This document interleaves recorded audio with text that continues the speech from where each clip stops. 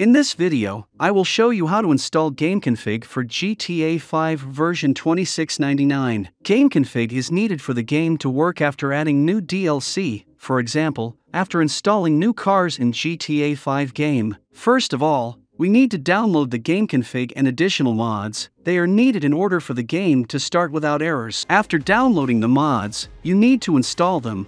Open the scripthook 5 archive and copy the dinput8.dll and scripthook 5.dll files to the GTA 5 game folder.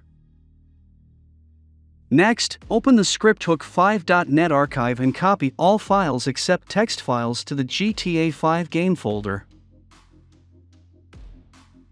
Open the Packfile HeapAdjuster archive and copy all files except text files to the GTA 5 game folder.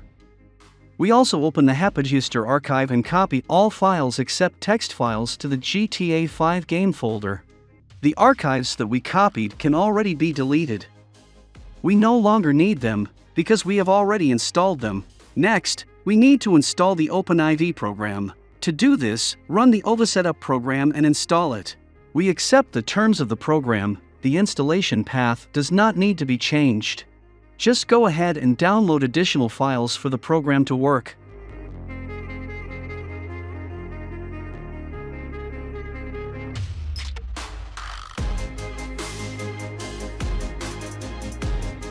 Next, launch the shortcut on the desktop and select the version of Windows if we are using Windows. Then we simply indicate the path to the GTA 5 game.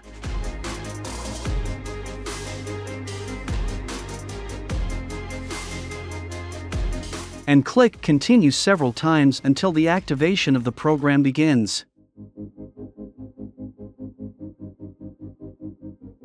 Next, we turn on the Edit Mode button, because if it is disabled, then we will not be able to install the mod. Therefore, Edit Mode must be enabled during installation. After that, go to the Tools section and go to ACI Manager. Here we need to install everything. Click on the Install button. And after that we can close this window. Now we need to install the Gameconfig file from the archive. Gameconfig must match the version of GTA 5. Which version of GTA 5? The same version you need to select Gameconfig. If you have the latest version of GTA 5 at the moment and your GTA 5 is updated to the latest version, then you can find your Gameconfig in this middle folder. But if you have an old version of GTA 5, then look for the Gameconfig for your version of GTA 5 in the older version folder. What version of GTA 5? The same version you need to select Gameconfig. I always opt for lots of mods and stock traffic. This Gameconfig needs to be installed through the OpenIV program. Therefore, in the OpenIV program, you need to go to the Update folder and to the Update.rpf archive. Next, we need to click Copy to the Mods folder and we will be transferred to the Mods folder. We continue to go further into the Common and Date folder, and in the Date folder we simply copy the Gameconfig file for our version of GTA 5. That's all, the Gameconfig file is installed.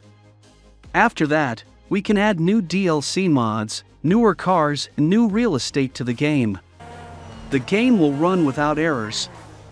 I hope you enjoyed the video. Also subscribe to the channel and like it. Thank you all for watching.